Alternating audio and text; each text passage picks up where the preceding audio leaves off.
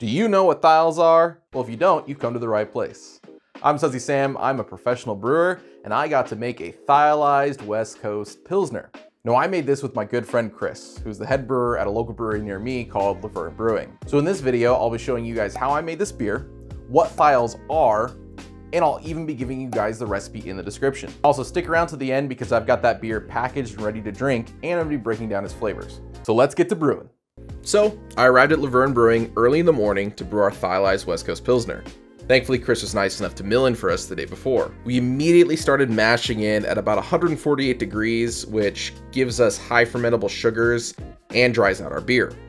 The grain bill consisted 100% of Pilsner malt to mimic the light color and body of a traditional Pilsner, even though this was going to be a West Coast Pilsner.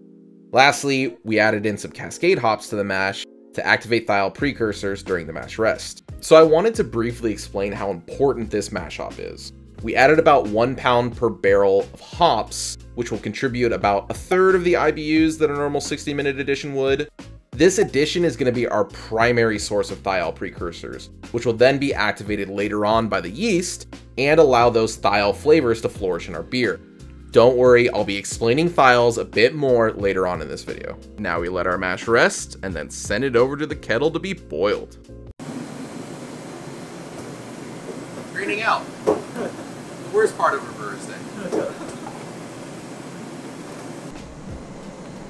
So now we're completely grained out. This is spent grain. That's what's left over.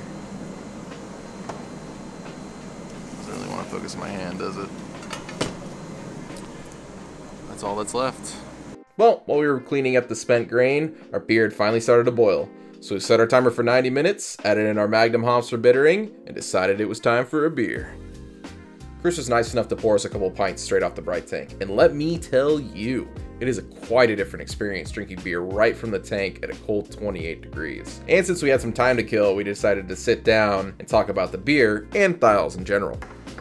Well, friends, this is my good friend Chris. We used to work together, and now he's the head brewer here over at Verne. And today we're making a beer together. So what are we making? Yeah, we're making a West Coast Pilsner, and we're using Lunar Crush from Omega, which is a thiol boosted lager strain. So we did mash hop with Cascade to activate the precursors for thiols. What are thiols at this point? They come from wine, right? For the most part? I think so. Or they're prevalent in wine? Yeah. And I think they've been around. This is just recently they've done more studies at it at like Berkeley and other laboratories. And I think it's a lot of like the tropical fruit kind of aromas come from it. And then I think also like some like sulfur and kind of stuff like that. So I think that's where it kind of comes from. I don't know, scientifically exactly what they are. I don't think a lot of people know right now either, because it's so new, and like even these yeast strains have just started coming out. Like this Lunar Crush didn't release the last like 2 months, right? Yeah. Something like that. It's when it first came out for this. It's like a lager strain with enzymes to activate the thiols, and it's such a new thing to beer, and people are still figuring out what it specifically does, what kind of flavors it comes from. Even like the best ingredients to use, I guess mash hopping also helps a lot with those pre-activated. Yeah, and we specifically use Cascade because it's really good for those thiols, and it's also really good for West Coast. So it gives us a little bit of both. It adds a bit of bitterness, a little bit of that aroma that comes from West Coast IPAs, on top of adding those thiols. And so for like a West Coast Pilsner, on the hot side, we're using more like German and lower alpha acid hops to kind of create a nice base level hop, and then we're going to dry hop it with more modern American style hops. So we're going to dry hop it with more Cascade and Citra. So a little old school, a little new school. A lot of other thiol beers coming out currently, shit ton of hazies. Yeah. Like, that was the first one they did was Cosmic Punch. Right. So yeah, the hazy thing has been really. Is that what started the trend, or was it the Phantasm powder? I think Phantasm, but then I think even before Omega, I feel like Berkeley Yeast Lab or whatever it's called had a thiol boosted strain.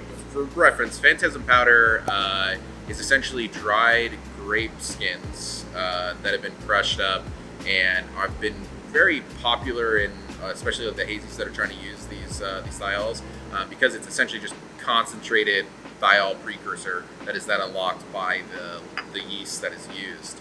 And a lot of people are adding in different parts, mash, kettle, boil, knockout into the tank as a dry hop. So I feel like that was definitely one of the things that I started hearing about the most when this like thiol craze started and people really started getting into it.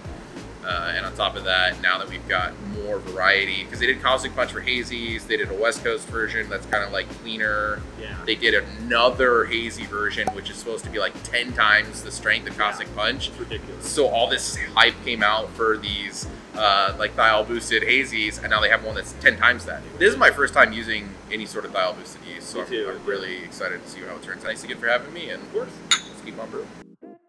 With our boil finally finished, we cut the burner and started our Whirlpool, adding in our Callista hops as well, which you can kind of see floating on top there. Then we started our knockout, cooling it down to 54 degrees for fermentation, and set up to pitch yeast. So this is the all-important Lunar Crush yeast, genetically modified to process those thiol precursors. Now I mentioned how important the mash hop was. This is actually the most important part of the beer. We wouldn't be able to turn those precursors into tasteable thiols without this yeast. And once it was pitched, we were done. All right, we did it. We did it, boys. Beer's done. Yeah. Brewery's all cleaned up. Ready for tomorrow's day of brewing, which I won't be here for, sad times. Yeah. Red ale, baby. Yeah. Yeah. And here we have it, the finished beer, ready to drink. Nice and clear, good frothy head, and delicious too. The thiols are the forefront of this beer, which makes me really happy. That is exactly what we were aiming for. Something to showcase the thiols while still being a West Coast Pilsner that you can keep on drinking. So we talked about thiols and where they come from, but we didn't really talk about how they taste. So for me, this is a very passion fruit forward flavor. But in this beer, it tends to finish as a nice citrus note, which tends to come from the Citra hops. With this beer only being 45 IBUs and 4.8%, this thing is so freaking drinkable. I would be able to drink it all day. So thank you all for tuning in. If you guys have any questions about the recipe, thiols, or just anything beer related, please feel free to comment below. Also, if you enjoyed the video, please like and subscribe. Once again, I'm Sudsy Sam. Don't forget to keep it sudsy, and I'll see you next time.